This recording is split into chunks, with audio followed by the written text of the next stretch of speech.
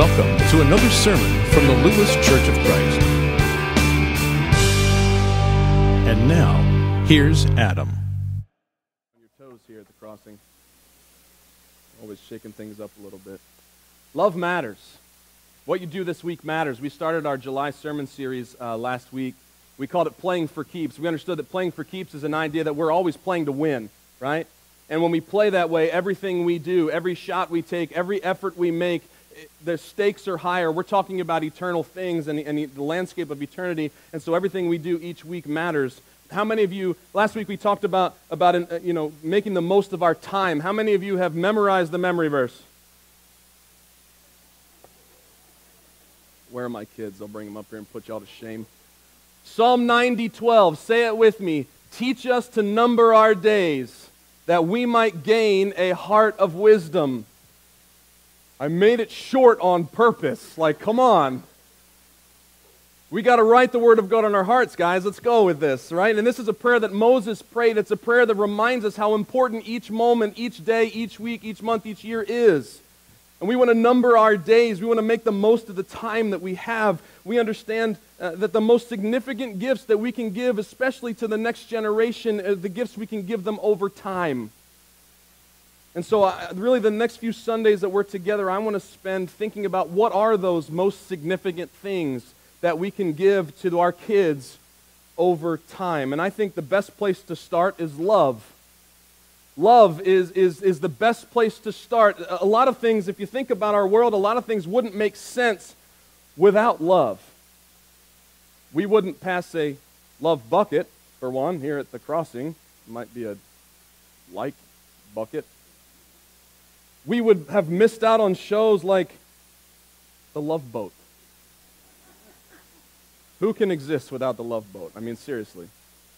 I don't know how too many people would have felt about some redhead named Lucy, and our budgets would be way better midway through February if it weren't for love, if love were taken out of the equation. And then just think about music for a moment. If we were to take love out of the equation, music would be vacant of some of the greatest artists, the most gifted people, and some of the greatest song titles ever created. Really, how can we go on without love in an elevator? How can we possibly get through our days without love potion number 9? Or my personal favorite, hello, I love you. Won't you tell me your name? You older generation had some weird musicians. I'm not saying it's changed. It's the same now. Oh my goodness gracious. But let's face it, our world would not be such a great place if it weren't for love. Love may be the best idea that was ever created. And you know who invented this, who originated this idea of love? God did. Love is a God idea, and I know that one God idea is better than 10,000 good ideas. And love is a God idea. And I think most of us would agree that love, it's really important. It's a great idea, but sometimes, I don't know, sometimes we kind of get out of whack and we lose sight of things and we get confused or distracted, and our top 10 list gets a little jumbled about what matters most. You ever been there? We just need a little reboot sometimes. One of the things I really enjoy about the Bible is that I realize, like Solomon says, there's nothing new. Like when we get things out of whack, we're not the first people to have that happen to us. And so we can learn from people who have gone before us, like the Pharisees. Do you remember the Pharisees? The Pharisees, well, I'm going to tell you about them in case you don't remember. I'm just going to fill you in, just catch you up, all right? Juliet, I love that you sit up front. At least you're paying attention. That's awesome. The Pharisees, they were the religious leaders of the day, the religious people. They believed in God. They did all they could to learn about what mattered most, what they thought mattered most to God, what was important to Him, and that's the way they rolled. No one prayed harder or longer. No one worked harder at keeping the rules than the Pharisees. No one showed up more consistently to the temple than the Pharisees did. No one studied the Scriptures more diligently than the Pharisees did. But while they were doing all of this, what they thought was the most important things to God, right? While they were doing all these important things, they missed what was most important. They missed it. And I know You and I have felt that same way, where we're doing and doing and doing, and we feel like that we're just missing the mark, that we're spinning our wheels, that just things are not going right. Have you been there, right? And so we're there, and we can learn from the Pharisees. Luckily, Jesus kind of helps them out in the scenario in the Scriptures, and so we can learn from what Jesus is helping them out, and so he helps us out the same way. And so here's Jesus. He's having a conversation with another religious group called the Sadducees. It's in Matthew chapter 22. And he's talking to them, and they're talking about the resurrection. They're talking about resurrection in general. The Sadducees didn't believe in resurrection. And like any religious group or any opposition to Jesus in his day, they were all trying to trip him up, catch him in a lie, get him to say something that didn't add up. And like every time it happened, Jesus was baffling them with his answers, to the point that at the end of their conversation, the Sadducees, well, they were just quiet. They had nothing left to say. And that's where we pick up in Matthew 22, verse 34. Hearing that Jesus had silenced the Sadducees, the Pharisees got together. We're going to give it a shot. We'll have a go at this guy. One of them, a lawyer, an expert in the law, tested him with this question. We're going to test God, because that's always a wise idea. That was sarcastic. It's not a wise idea. Don't test God. Anyway, so he says, teacher, what is the greatest commandment in the law? And Jesus replied, love the Lord your God with all of your heart, with all of your soul, with all of your mind. This is the first and greatest commandment. And the second one's just like it. Love your neighbor as yourself. All of the law and the prophets hang on these two commandments. Did you hear what he said? Did you hear what Jesus said? He said, love matters. Love matters. Loving God matters. Loving yourself matters. Loving people matters. In fact, nothing else matters if love is left out of the equation. Everything you're teaching, everything you're proclaiming, all the stuff you're studying, it all hinges on love. But love is just love, right?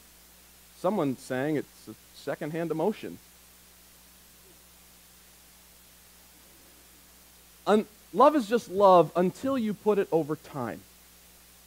When you put love over time, something amazing happens. When you show love over time, it accomplishes something that's so powerful. Love over time in someone's life, invested in people, invested in young people, gives them value. It gives them worth. They understand that they matter because we're loving them not one time, but over time. And before you get all upset about, well, it's not all about love. Like, there's other things that's important. Because I know there's some of you out here saying this. You've said it before. I've said it. There's other stuff than love. Let's never forget who said it. Jesus said that love is the most important thing. God of the universe in the flesh on earth said love is what matters most, right?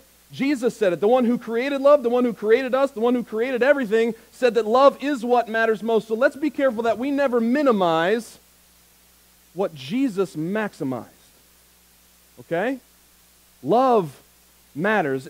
And if you know the gospel story, you know that God used time to prove his love for us.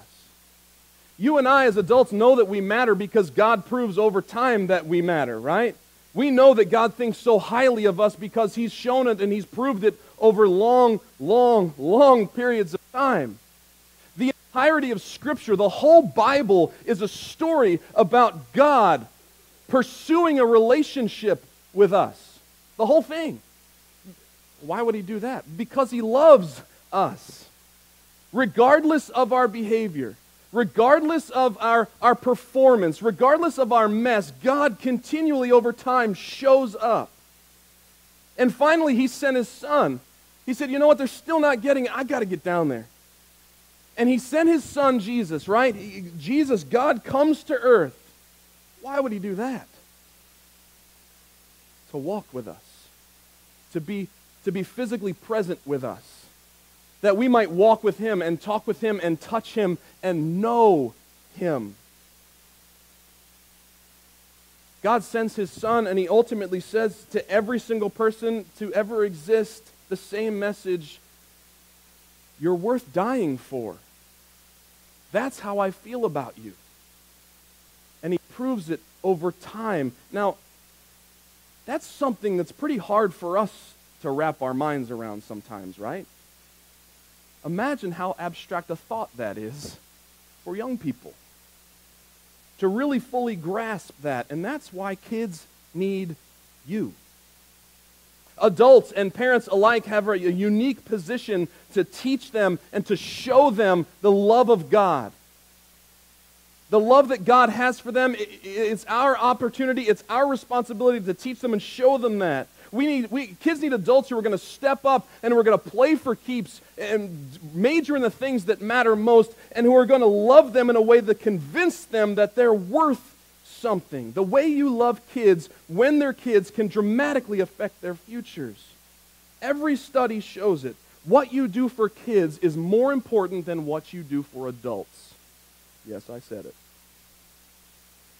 What you do for kids is more important than what you do for adults. Last week we used the word invest. We want to invest in the next generation. We want to make the most of our time and wisely use our time to pour into the next generation.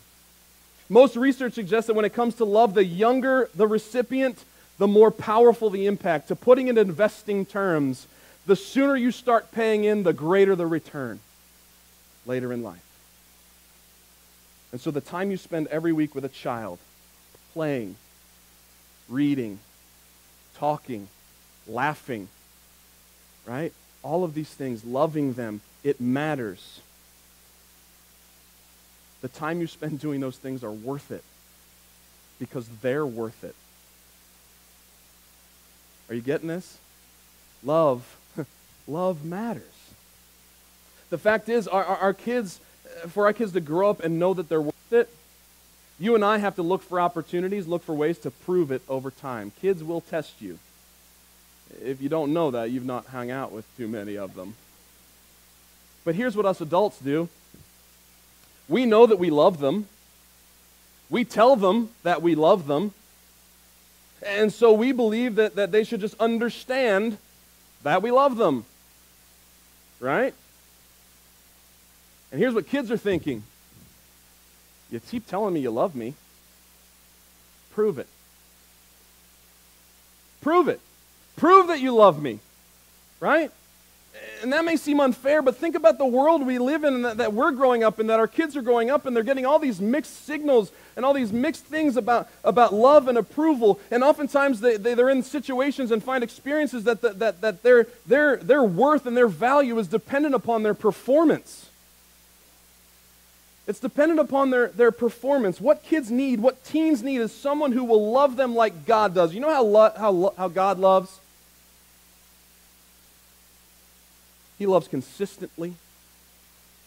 God loves intimately. God loves unconditionally. God loves consistently. God loves intimately. And God loves everyone unconditionally. And so to that end, I just want to share with you 3 ideas that you can put into this week, that you love your kids this week, that you can prove to them they're valuable and love them like God does. And maybe it's better put as a challenge. Guys love challenges, right? I know you guys love challenges. Here's the deal, guys. I'm challenging you. Prove it. Spend your time this week and in the weeks to come proving to those kids who matter most in your lives that you love them and that they are worth it. Here's 3 ideas. The first one seems very simple. It's be present. Be present. You know what that means? It means show up consistently. It seems like it's such a simple thing to be present, but I feel like we need to verbalize it. There's a difference between being in a room and being present. Give your full attention. Get down on the floor. Turn everything off. Go sit outside under the tree with them. Stand by the water's edge and let your feet sink into the sand with them. You know what that takes? Time for that to happen. Unless you're heavier and it goes faster. Just saying. But we live in a world like this. I'm not the first to say it. That's not an original thought, but it needs to be. I live in a world like this. The emails, the texts, the Instagrams, the Twitter, the Facebook, all of that can wait. Because you are giving worth to a child. And they'll test you in this too because, they want to see if you're for real. If you do it that one time, that's great, but being consistent, being present, showing up like God would show up is over time. They want to know that you care enough, that you love them enough, and they're not going to believe you if you don't love them enough to like them enough to hang out with them for a little bit of time. And so be present with them. A second thing, we said God loves intimately. Would you get to know your kids? Knowing teenagers and knowing kids is not like knowing the Pythagorean theorem where you learn it one time and it's just always going to be that way. You want proof of evolution? It's kids. They're evolving into these creatures that we've never seen before. I'm joking, right? Sort of. But our kids are always changing. They're always growing. They're evolving in their maturity. And in order to know them, you know what you have to do? You got to spend some time. You got to give some space. You got to create spaces in your week to know that, to listen to them, to listen to what they're saying, what they're not saying, to pay attention enough to know, to care enough to discover how they're really wired and who they really are. If you want to prove to a kid or teenager you really care about them, we have to get into this practice of consistently and constantly getting to know them. And can I give you just an extra thought when it comes to knowing your kids? You know, when you really know your children or the kids you're involved with, we can give them rules that make sense. The Bible says to dads specifically, don't exasperate your kids. Don't put these ridiculous expectations on them. And what we tend to do is we expect them to do something, but we never tell them about that. Kids need rules, and when you know who they are, we can really create the rules to fit who they are and help them to succeed rather than to force them to obey or rebel and disobey. Kids need boundaries and structure, and so would you have them? People thrive within structure and with rules in place. They know what's expected, and it proves that you care enough to protect them and to give them structure because it pays off in the future. That's what God did. Think about it. You don't have to be a biblical scholar to understand that God was in the business of giving rules. I've never counted each one specifically, but I read there's over 600 rules. And it's as if God were saying, the one who created us, the one who understands perfectly how we're wired, is saying that one of the best ways I can show up and prove that I love you is to tell you over and over thousands of years, time and time again, don't do that. Don't touch that. You're going to want to wash that before you eat it. Right? Don't hang out with them. That's what God did. It's not the only way he proved his love, but rules is a way to prove that you care. And the best way to give rules is to know the people, the kids that you're giving them to. One last thing.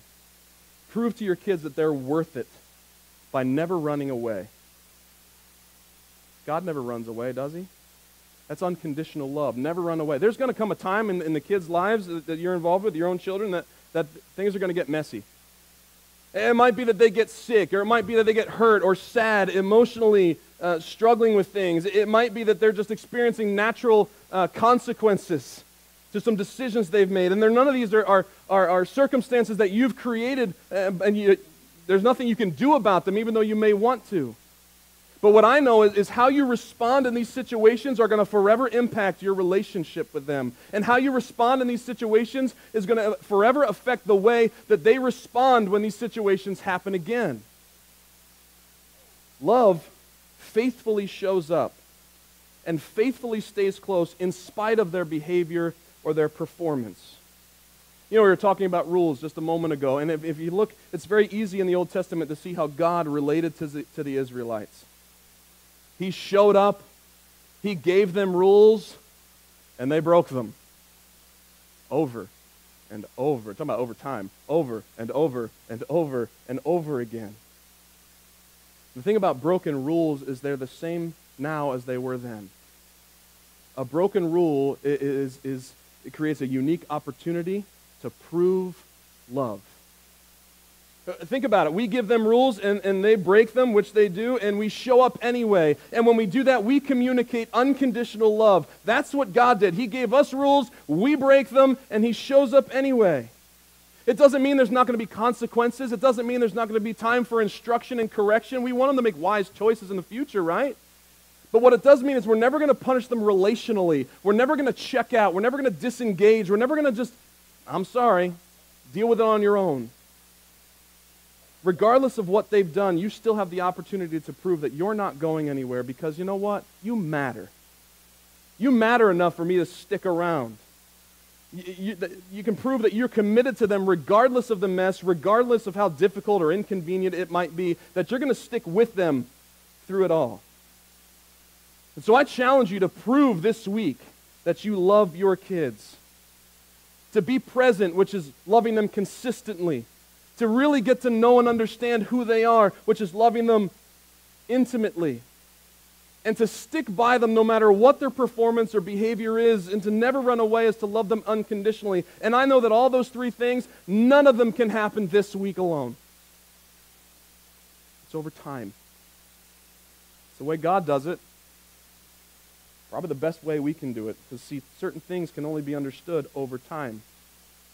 And God knew that, and so the one who is able to do everything immediately decided to prove his love for us just that way.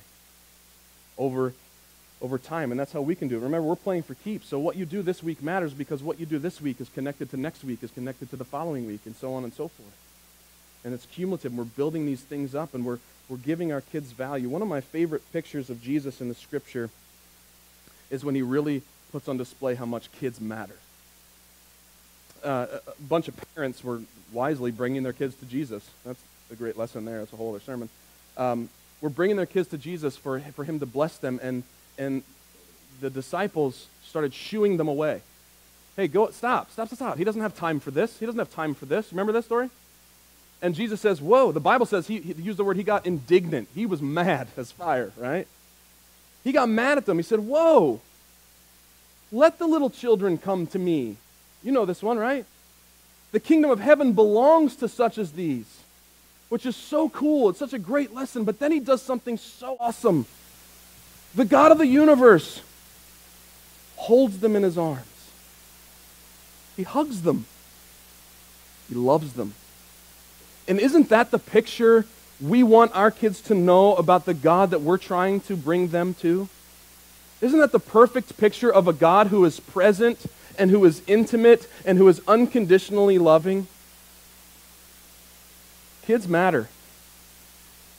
Love matters, and love shown consistently, intimately, and unconditionally to a young person over time proves how valuable they are. Not just how valuable they are to you, but it proves to them how valuable they are to their Heavenly Father. Love over time accomplishes incredible. So my challenge for you this week, prove it. This has been a presentation of the Lewes Church of Christ. We are located at 15183 Coastal Highway, Milton, Delaware, 3 miles north of Lewes on Highway 1. Our service times are 9 a.m. and 11 a.m. every Sunday morning.